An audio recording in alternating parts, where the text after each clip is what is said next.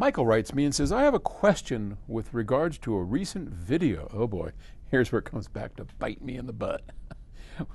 Where you refer a quality DAC with a preamp is better as compared to an analog preamp, specifically when you're listening to digital music. I'm using an NAD C162 preamp along with two C272 power amps for each main speaker, and the source is a Blue Sound node, which is a streamer, and an outboard Cambridge audio DAC. I would love to try your method, but I have two concerns. Firstly, do I need to use an outboard DAC to the inferior DAC inside of the streamer? And second, either the streamer or the DAC only has a set of RCA outputs which doesn't serve the two power amps. Would appreciate if you could point me in the best direction. That was a bit of a convoluted question, but that's okay. I think I know what you're asking me. First off, if the DAC inside the streamer, if it's, most of the lower cost streamer DACs, the money has not gone into the DAC. The DACs are, in my experience, what we call courtesy DACs. They're there kind of like the courtesy AC plug that we include with our equipment. It's there so you can plug in and go without worrying, but it's not what we would recommend that you use. And that is typical. In the Blue Sound, for example, I have personally heard it's an okay DAC. It works.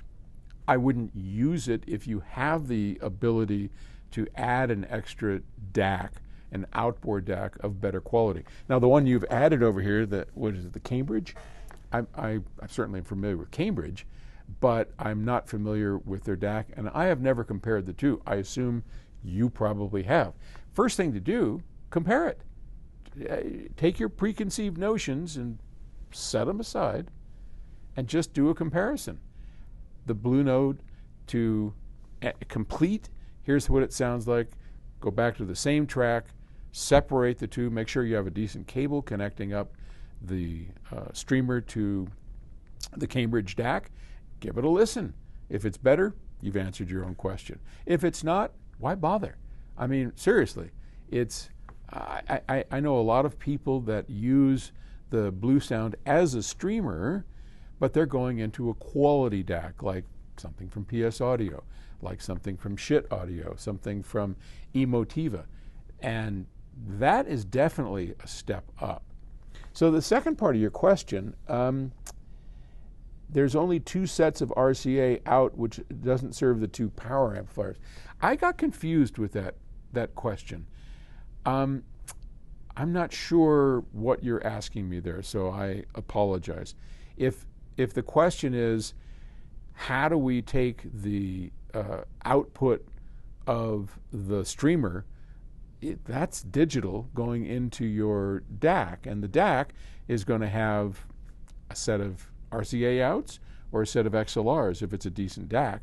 And there, I always recommend using the XLR cables if you can, if your preamp or your power amp, whatever you're using after the DAC, supports it. So I may have missed that question.